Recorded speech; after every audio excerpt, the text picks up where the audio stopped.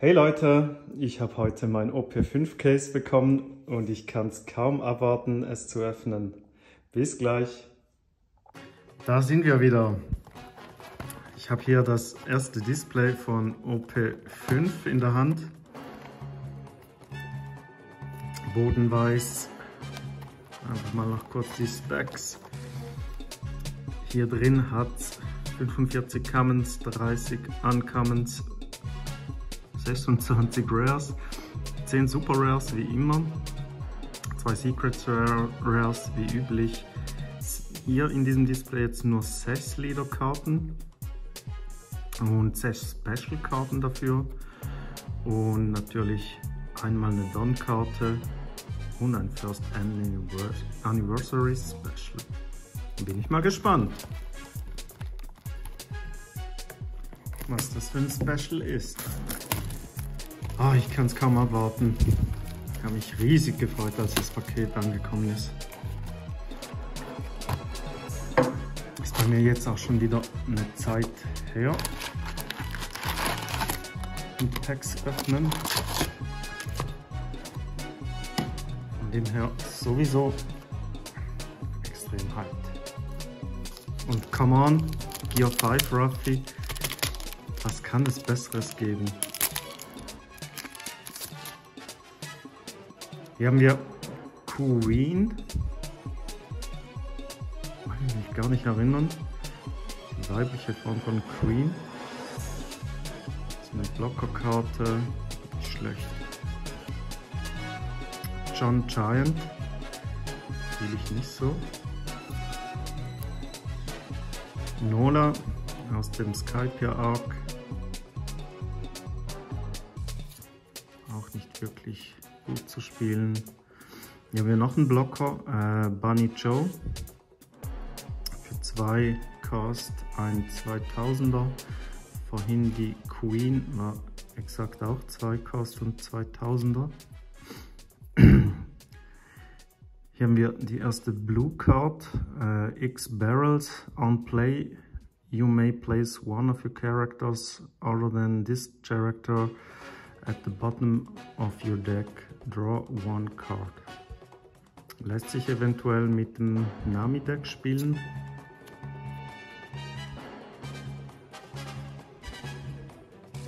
Hier haben wir Gamma Knife, eine Eventkarte.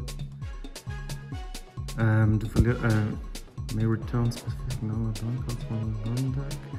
Okay, man muss eine Karte aufs Don-Deck zurückgeben. Dafür kann man einem gegnerischen Charakter minus 5000 Power geben. Für 2 Kost, ich finde die jetzt persönlich nicht schlecht. Und sie hat zusätzlich noch einen Trigger-Effekt. Man kann eigentlich eine Don-Karte vom Don-Deck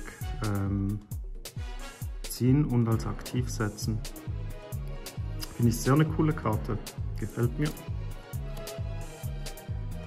Rico Doldo, der dritte. Das war ein Dressrosa Arc, ist ein Blocker. 4-Cost-Blocker mit 5k Life.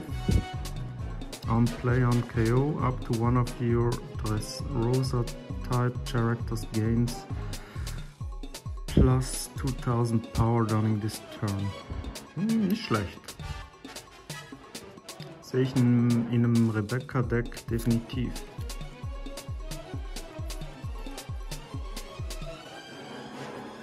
Hier haben wir Usohachi, Lysop im Wano Kuni Arc. Wenn er eine Don drauf hat und angreift und du 8 oder mehr Dons auf dem Feld hast, kannst du einen Gegner resten mit maximal 4 Cost or less. Finde ich ziemlich wack. Inazuma von der Revolutionsarmee. If you have a character with 7000 power or more other than this character, this card gains Rush. Ja, für einen 3-Cost nicht einmal so übel, aber jetzt auch nicht überragend. Hier kommen wir zu der dritten Ankommenkarte. Das ist Kotori, auch aus Skype, ja, eine der Priesterinnen. If you have Hotori, Kotori und Hotori, genau, das war's. KO up to one of your opponent's character with a cost of equal or less than the number of your opponent's life card. Naja. Issue, der Blinde. 6 cost, 6000 life. On play, up to one of your opponent's characters with a cost of 7 or less cannot attack until the start of your next turn. Semi. Und die erste Super Rare, Rob Lucci. Sehr geil im weißen Anzug. On play, you may place 3 cards from your trash at the bottom of your deck. KO up to one of your opponent's character with a cost 2 or less. And up to one. Die ist sehr big.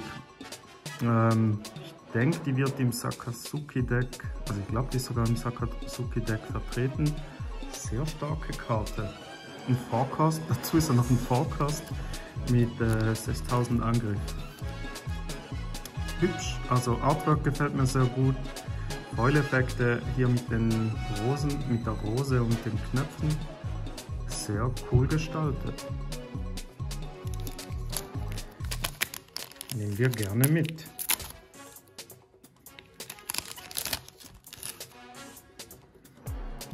Hier haben wir Orobi.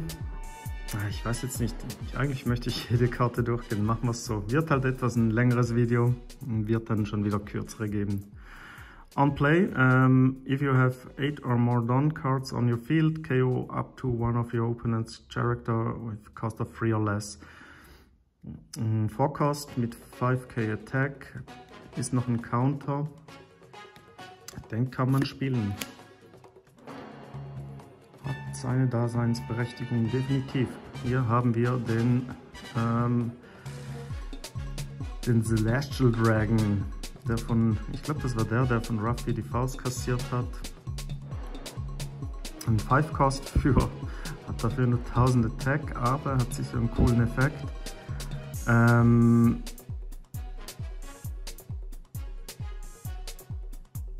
Okay, man muss eine Don-Karte resten. Dann kann man diesen Charakter resten. Einen vom Gegner. Und man kann eine Karte aus dem Trash ziehen. Fühle ich jetzt persönlich nicht so, aber ich mag den Typ noch gar nicht. Hier haben wir Doflamingo als Kind. Ein One-Cost 2k, 1k Counter, active at main. You may trash this card, KO up to one of your opponent's rested character with a cost of 2 or less. Ja, bin ich jetzt auch nicht so ein Fan von. Meinart, 2 Cost, 2k, 1k Counter, ein Blocker. Ich glaube, von jeder Farbe gibt es jetzt so einen 2-Cost Blocker. Kann man sicherlich brauchen. Hier haben wir eine Eventkarte, It's a Waste of Human Life. Da haben wir den Corby bei der großen Schlacht um Marineford. In der Main-Phase kann man sie aktivieren. Place all characters with a cost of 3 or less at the bottom of the owner's deck. Nice. Then you and your opponent trash cards from your hand until you each have 5 cards in your hand. Etwas teuer mit 8 Cost, aber der Effekt ist auch massiv. Kann man das ganze Spiel nochmal drehen. Und er hat einen Trigger-Effekt. Place all character cards with a cost of 2 or less at the bottom of the owner's deck. Sehr cooler Trigger. Finde ich stark. Birdcage von Dressrosa. If your leader is Dofi, all characters with a cost of 5 or less become active in your in your and your opponent's refresh phase. Okay, schon mal nicht schlecht. Kann man die nicht mehr direkt angreifen. End of your turn, if you have 10 done cards on your field, KO all rested characters with a cost of 5 or less, then trash this case. This stage. Okay. Heißt eigentlich,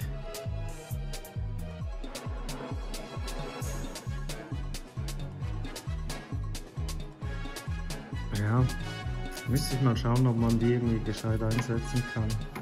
Klingt für mich jetzt etwas risky. Hier haben wir Hack vom Gladiatorenduell. Auch von der Revolutionsarmee. Free Cost 5k. Nicht nennenswert. Dragonclaw von Ruffy gegen Hercules. Ich weiß nicht, wie er in Englisch heißt. Counter card, up to one of your opponent's leader or character cards gains plus 4000 during this battle. Then if you have 15 or more cards in your trash, KO up to one of your opponent. Ja, für 2 Cost kann das definitiv cool werden. Hier haben wir noch Cobra auf dem Blocker. 2 Cost mit 1k. On play, trash 1 card from your top of your deck. Finde ich jetzt semi-gut. Hier haben wir Revolutionary Army Headquarter. Die kann man in der Main aktivieren, kostet 1. You may trash 1 card from your hand and rest this stage. Look at 3 cards from the top of your deck, reveal up to 1 of Revolutionary Army type card and add it to your hand, then place the rest at the bottom of your deck. In any order. Finde ich cool. Shirahoshi, die gigantische Meerjungfrau. Schon mal cool. Kannst du als Counterkarte benutzen mit 2k. Finde ich stark.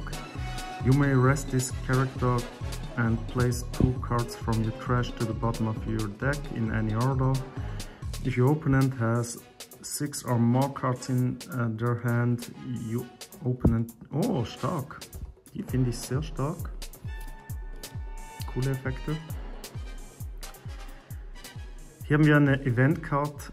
Because the side of justice will be whichever side wins. Okay. Counter Card for free. Du kannst eine Karte von der Hand abwerfen und ein Character oder Leader bekommt 3k Attack in dieser Runde. Der Trigger ist rest up to one of your opponent's character cost 4 or less. Finde ich sehr stark. That's it. Ihr seht, wir kommen gar nicht vorwärts, wenn ich hier sämtliche Karten durchlese. Aber ich will es wissen. Hier haben wir einen 2-Cost für 4k. Hier haben wir die weißen Hüte oder die weißen Berets von Skypia. Ist eine Blockerkarte. On KO, play up to 1 Sky Island type character from cost 1 or from a cost of 1 from your hand. Ganz okay. Honekichi, das ist Brooke. Aber ich kann nicht mehr zuordnen, wo das war. Wenn man ihn spielt und du hast 8 oder mehr Don-Karten, kann man 2 gegnerische Charakter minus 2000 Punkte geben. Nicht schlecht. Gefällt mir. Hier haben wir Bartholomeus Bear. 2-Cost. Wenn man ihn spielt, kann man einen gegnerischen Charakter mit 2000 oder weniger trashen. Ja. Aber er hat noch einen Trigger. Okay, und der Trigger ist eigentlich noch cool, wenn man einen mehrfarbigen Leader spielt, darf man direkt autonomes Bär setzen. Hier haben wir noch Pell, dieses Mal in der Falkenform. War im Kingdoms of Intrigue auch vertreten. Ich mag den Charakter nicht wirklich, aber er hat einen Effekt, wenn man eine Don drauf hat und er angreift, kann man einen gegnerischen Charakter schwächen. Bellamy, der Sprungfederfrucht oder mit der Federfrucht, ich weiß es nicht mehr. Hinobird Sap, cooles Artwork, gefällt mir sehr gut. Das ist von EIN eine Attacke. Für 2 kann man in der Main einen gegnerischen Charakter töten, der den Lives des Gegners entspricht. Finde ich ganz okay, ja, Cost ist nicht so viel und er hat einen Trigger, dass eigentlich der gleiche Effekt aktiviert wird. Sehe ich die Karte auch in einem Katakuri-Deck, sicherlich nicht schlecht. Monkey the Guard. Genau, da kann man 2 Karten ziehen und 2 zuunterst wieder placen. Cool, dass er ein 2K-Counter ist. Und Free Cost 3000. Definitiv eine gute Karte. Die Amazon. Das ist die beim Eingang von Skype, die Strohhütte verarscht hat. Das ist ein 3-Cost. Wenn der Gegner angreift, kannst du diesen Charakter resten. Okay, cool. Der Gegner muss eigentlich eine Live-Card trashen.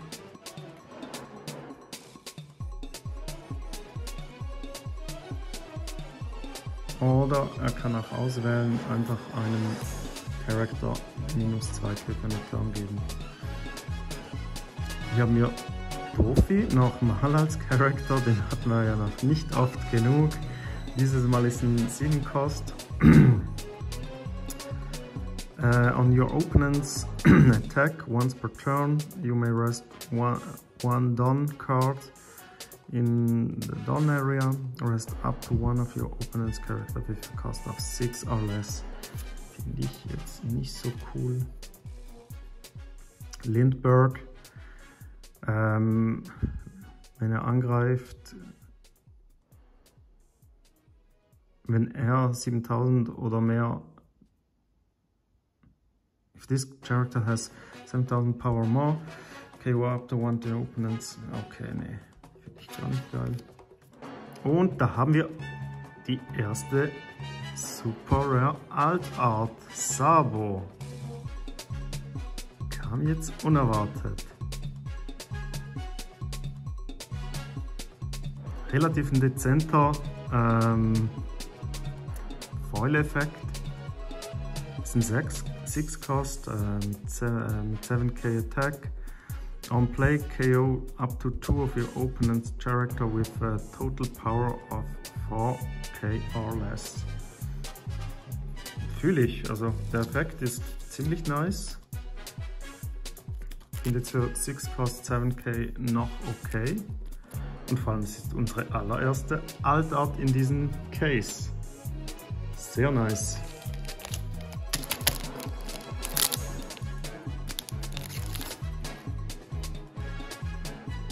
St. Charles, war der, es ist auch einer von diesen Celestial Dragons. In deiner Runde, okay, da kann man die Gegner ziemlich gut abschwächen. Jeder kriegt -4 Cost. Wird wahrscheinlich in einem Sakazuki-Deck vertreten sein. I guess. Was ist ja?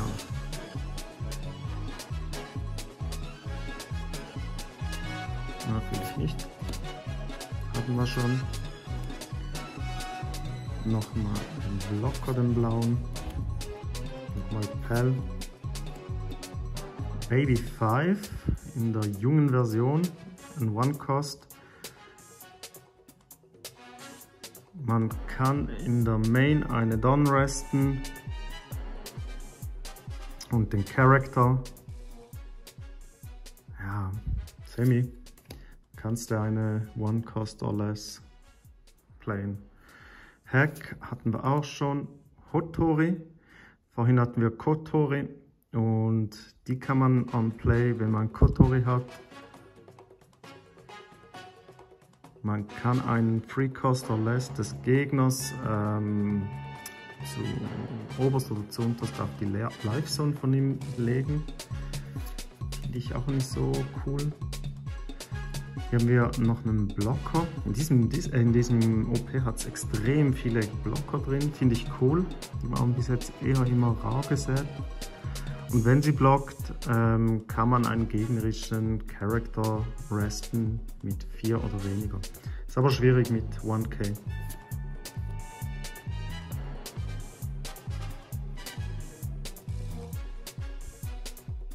Miss Doublefinger ist auch schon wieder zurück. Ich verstehe wieder mal der Waifu-Hype. Wenn man sie spielt, kannst du eine Karte trashen und eine Don-Karte gerestet ziehen.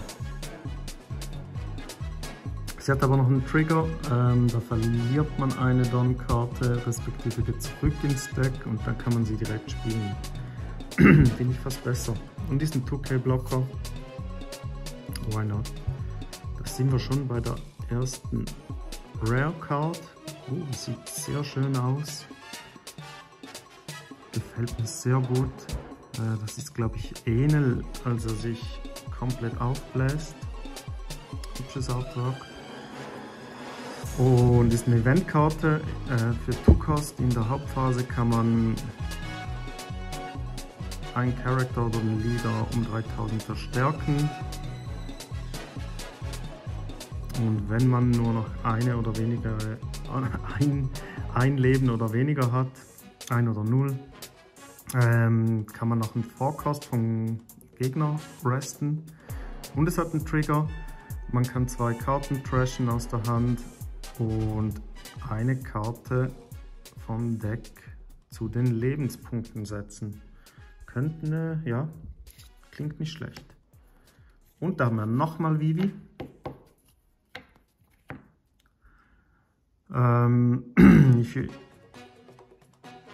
Okay, wenn man 10 Karten im Trash hat, dann kann sie blocken. Finde ich jetzt semi gut.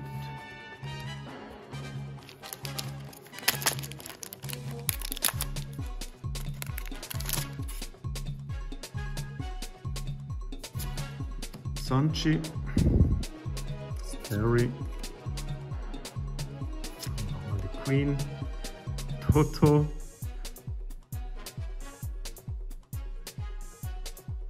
okay, wenn man ihn spielt, kann man eine Karte ziehen, wenn der Leader keine Angriffspunkte hat.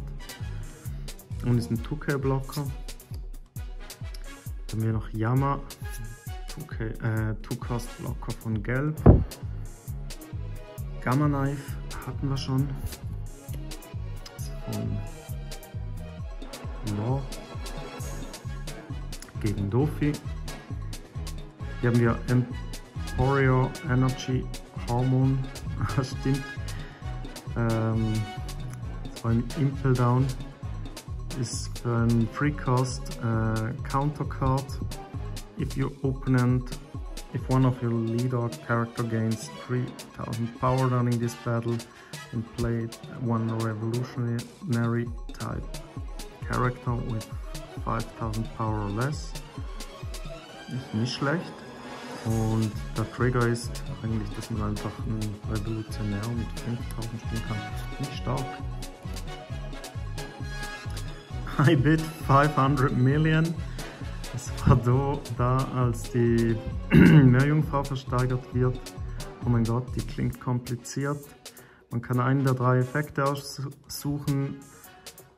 Man kann One Cost or Less KO'en. Man kann One Cost or Less in die Hand returnen. Oder man kann einen One Cost or Less zu seinem Leben hinzufügen. Und wenn man dann noch einen Celestial Dragon Type Character hat, darf man noch eine Karte ziehen. Wild. The trigger is the KO one of your opponents with a cost of 6 or less. Okay, der ist sehr stark. Chaka. Und da haben wir die erste Leader-Card. Und zwar Enel. Er hat 5000 Angriff. Man hat 4 Lives, wenn man ihn spielt. Ich finde das Artwork richtig nice. Es hat keinen Foil-Effekt, aber es kommt richtig cool rüber. Und seine Fähigkeit ist, einmal in der Runde oder in der gegnerischen Runde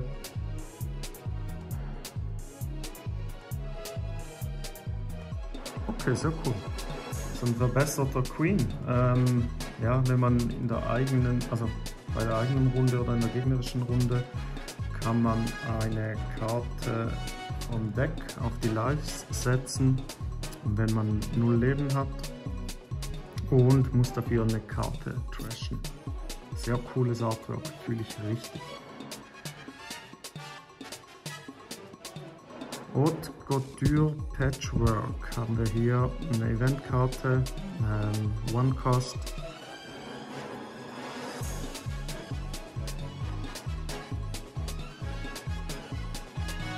Okay, kannst du einem -3 geben, 3 Cost geben, und wenn dann einer auf 0 fällt, dann wird er nicht angerestet in der nächsten Runde. Trigger ist 2 Karten ziehen und eine droppen, nicht schlecht, finde ich gut.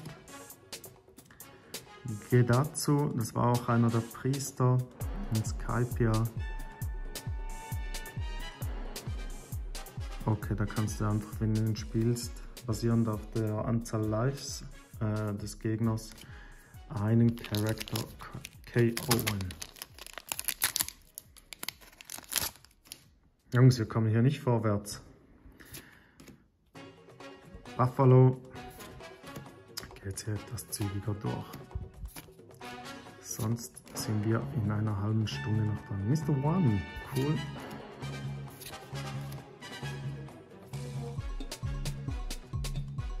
Ein 5-Cost-Event mit Kaido drauf. Der Leader ist multicolored. Draw 1 card, then return up to 1 character with a cost of 5 or less to the owner's hand. Finde ich cool. Und wenn dein Leader mehrfarbig ist, darfst du 2 Karten ziehen als Trigger. Stark. Amazon hatten wir. Hier ist er, der Purple Ruffy. Ich habe schon so viel von dem gehört. Den müssen wir uns kurz durchlesen. 5000 Attack, 5 Life Points, active at the main, once per turn. You may add 1 card from the top of your life cards to your hand. If you have 0 or 3 or more dons cards on your field, add up to 1 home card from your Don deck and set it as active. Okay, da ist die Meta, Effekte zu verwenden, die Don-Karten verbrennen, I guess. Virgo haben wir hier noch, auch von den Dofi-Piraten. Wenn man einen Don drauf hat und angreift, kann man einen gegnerisch geresteten Charakter von 3 Cost oder weniger KO'en. Und Morley, der Revolutionär. Okay. Finde ich nicht so cool. Er wird zum Blocker, wenn er 7000 Angriff hat beim Angreifen. Und der Trigger ist, man kann eine Karte trashen und ihn direkt spielen.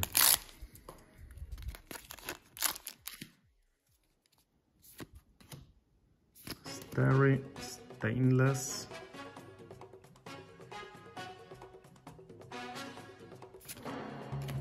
Egal.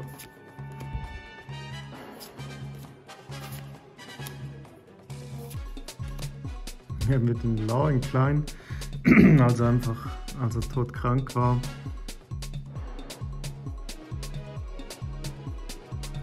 Okay, man kann ihn trashen und einen gegnerischen Charakter resten. Fühle ich nicht so.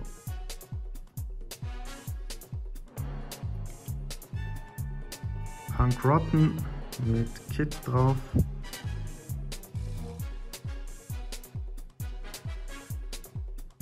Cool, kannst einen Don return und er kriegt plus 5k. Ah, semi gut eigentlich. Trigger Effekt, add up to one down card. Okay, funktioniert wahrscheinlich mit dem Purple Ruffy, cool. Wir haben eine Bellobetti, auch ein neuer Leader. In der Main kann man es einmal aktivieren mit Trash one Revolutionary Army type card from your hand up to three of your Revolutionary Army type characters or characters with trigger gains. Muss ich mir in Ruhe anschauen. Cool, Beppo ist back. Zuletzt gesehen im OP1. Wieder ein cooles Artwork.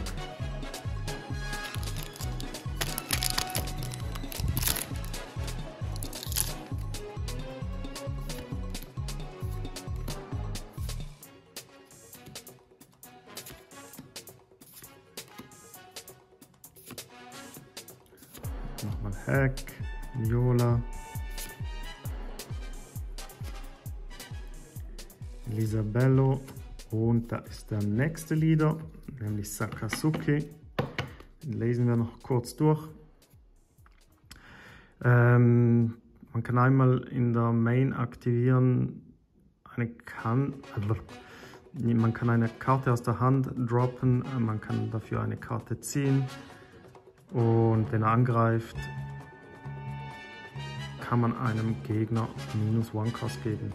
Sau stark, also beide Effekte fühle ich. Rosinante als 2K Blocker.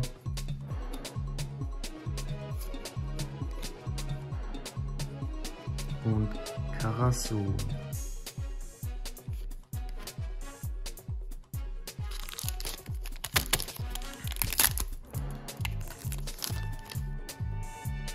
Gladius.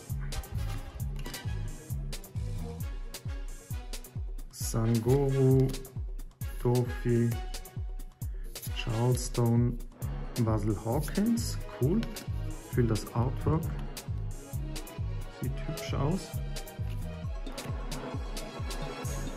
Hier haben wir Mary Josie,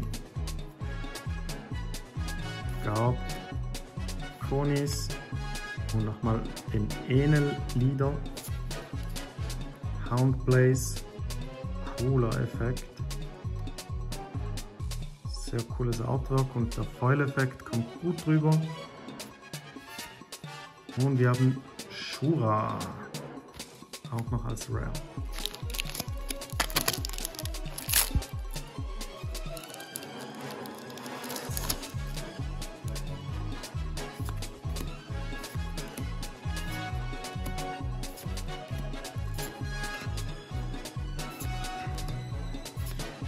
Ja, wir bringen jetzt hier mal etwas Speed rein. Oh, cool, Onami.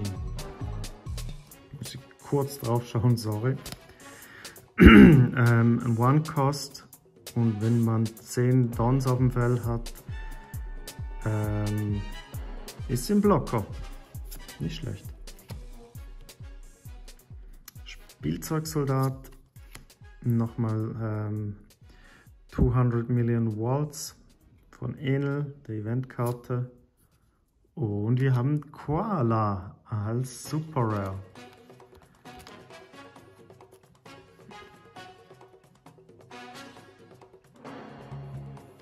Cool gemacht, also mit den Dots hier etwas versetzt. Sehr hübsch. Somit ist die Revolutionsarmee definitiv in diesem OP vertreten. Lesen wir kurz durch. On play, if your leader has the type Revolutionary Army, After one opponent's character. Okay, cool. Der 2-Cost nicht schlecht. Man kann einen 3000er oder schwächeren Gegner zurück in die Hand geben, wenn man Fellow Betty als Leader spielt. Müsste ich auch mal ausprobieren, so ein Deck zu bauen. Alles zu seiner Zeit.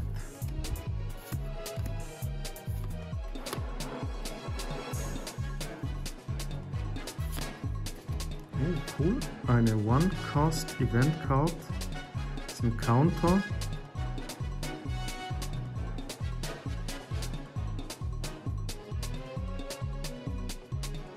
Okay. Sein Charakter oder Leader bekommt 2.000 bis 4.000 Power, je nachdem wie viel Leben der Gegner hat.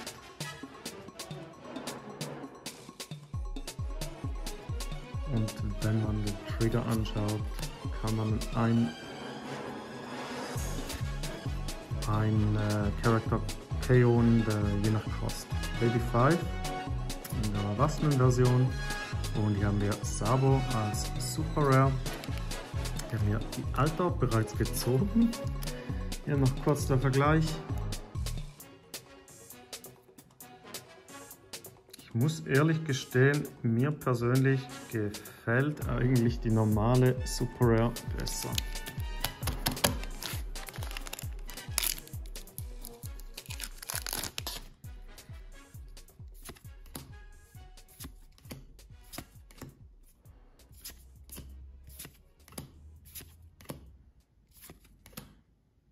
Hier haben wir noch Frankie aus Wano Kuni drin.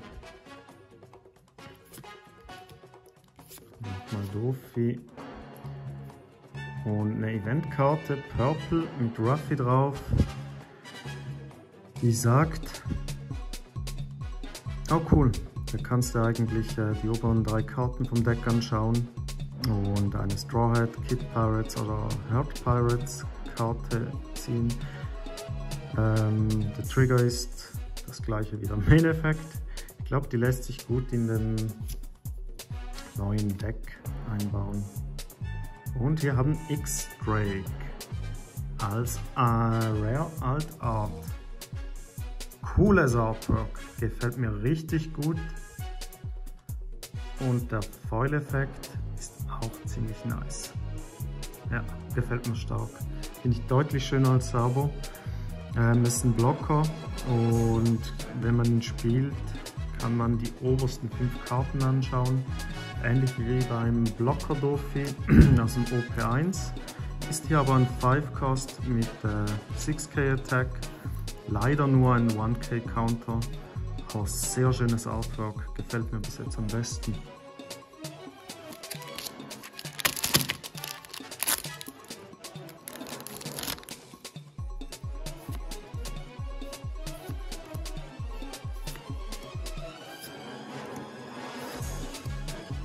Birdcage und da haben wir Leutnant, OP05, Dynamikkarte nochmal diesen 4000 Brick Fist, Beppo sehen wir auch schon zum zweiten Mal und den Houndblaze ebenfalls.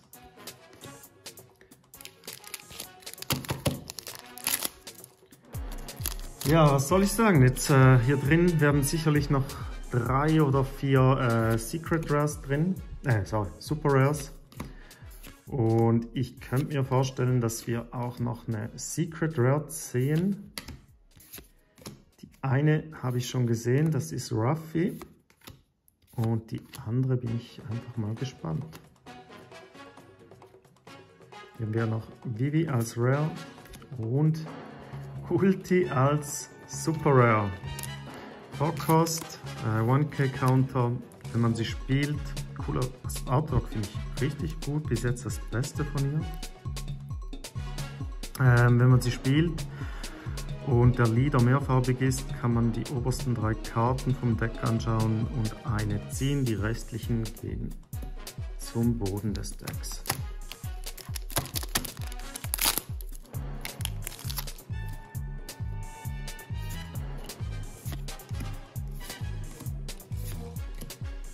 Bis jetzt, ich muss sagen, ich finde die Artworks jetzt bis jetzt im OP5 extrem stark. Wirklich extrem stark. Auch die Foil-Effekte. Oh, da haben wir nochmal Sabo. Der dritte in dem Display. Wenn man die Altart davon mitzählt.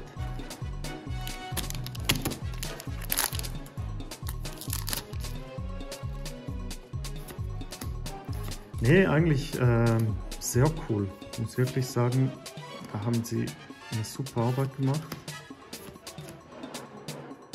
Gefühlt wird jedes OP jedes Mal noch spektakulärer. Wir haben Bello Betty als Rare, die haben wir noch nicht gesehen. Und die Event Card hatten wir schon.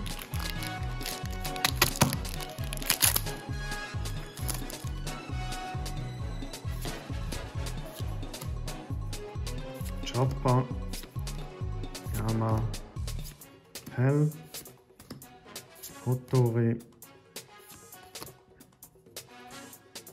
Ankommen, Viola, Mancherie, die Stress Rosa und da haben wir nochmal Rob Lucky. Was ich mir jetzt gerade frage, wir haben noch 3, 6, 7 Packs. Die Alton, da bin ich auch noch extrem gespannt drauf, wie die ausschaut. Habe ich noch nicht gesehen. Was ich mich da auch frage, ob man 2 Stück pro Display drin hat oder ob es hier nur eine gibt. Wir haben Satori noch als Rare Card. Einen dezenten Foil-Effekt und nochmal Enel. Oh, da ist sie! Oh mein Gott! Oh, wie geil! Ruffy gegen Kaido. Ich weiß nicht, sieht man es? Die Blitze. Ja, man sieht es. Sehr schönes Artwork. Richtig geil. Coole Szene auch im Anime. Fühle ich. Ich würde sogar sagen, das ist von allen Altdons, von den OPs, meine liebste. Gefällt mir sehr gut.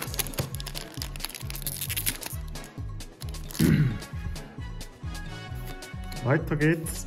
Wir müssen etwas Gas geben hier. Schon fast eine Stunde, oh mein Gott. Ich hoffe, ihr könnt mein Gelaber dazu auch hören. Hier haben wir Hina als Rare und Karasu. Ja, wenn man wirklich auf jede Karte detailliert eingeht, dann ist es einfach zu viel. Aber ich muss sagen, jetzt die Kamen Ankommens haben wir größtenteils gesehen. Hier Monet habe ich noch nicht gesehen. Ankommen. Und Ivankauf hatten wir schon. Hier nochmal Haute Couture Patchwork und Lindbergh nochmal.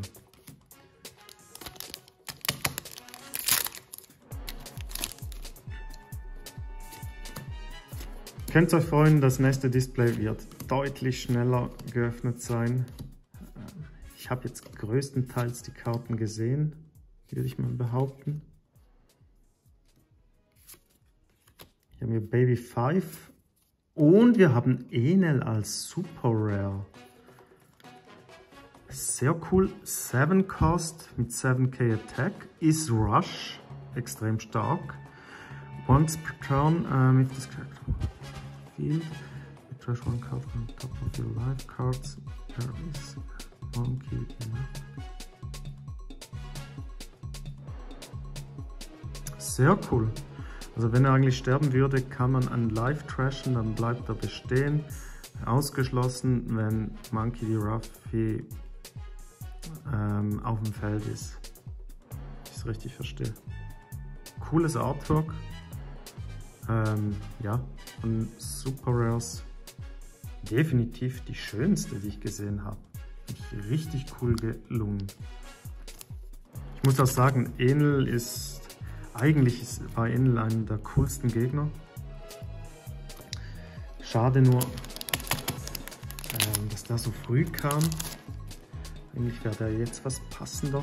War eigentlich grundsätzlich extrem stark.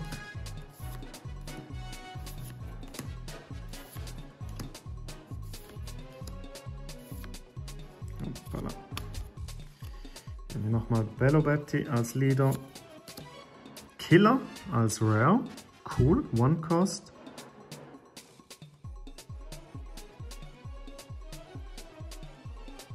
Kann man eigentlich nach Kid Pirates Karten suchen.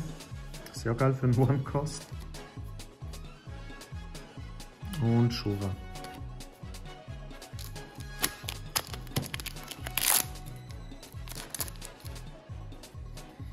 So, let's go. Oh, ich liebe den Kartengeruch. Irgendwie habe ich das Gefühl, das OP5, hier hat man endlich wieder diesen frisch gedruckten Geruch. Eventuell ist es, weil ich das Case auch direkt an Day One bekommen habe. X-Drake noch als Rare. Oh mein Gott, wir haben die Purple Ruffy Alt Art Leader Card. Holy shit! Im ersten Display drin. Wie geil! Die brauche ich definitiv. Ich brauche ein Purple Ruffy Deck, ich brauche ein Enel Deck und ich will auch ein Sakazuki Deck. Hey, sehr schön. Der Gesichtsausdruck von ihm sagt alles. Jetzt gibt's Stress. What the heck?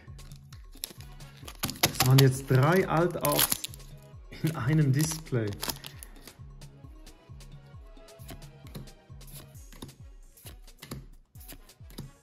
Sehr, sehr schön. Ich muss sagen, das Case beginnt wieder einmal mehr grandios. Ich frage mich immer wieder,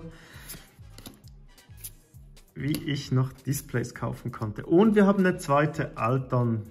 Sehr schön. Hey, mega. Also die Ausbeute aus dem Display. Ich zeige trotzdem jetzt zu Beginn noch die Super Rares, da wir sie noch, also ich zumindest, noch nicht 100 Mal gesehen habe. Hier die von nach hinten. Wir hatten Rob Lucky drin, Ulti, Enel finde ich sehr, sehr schön, das Artwork. Koala gefällt mir grundsätzlich auch gut, erinnert mich etwas an die Special-Karten von der Gift Collection. Nochmal Rob Lucky, Sabo zweimal. Wir hatten die Alt Art Leader Card von Ruffy. Wunderschön. War einer meiner Chase Pools vom Case. X-Drake, die Alt Art, gefällt mir optisch auch gut. Und die Sabo Alt Art. Ich würde mal meinen, das war ein grandioser Start in OP5 und ja, ich würde sagen, bis zum nächsten Video. Tschüss zusammen.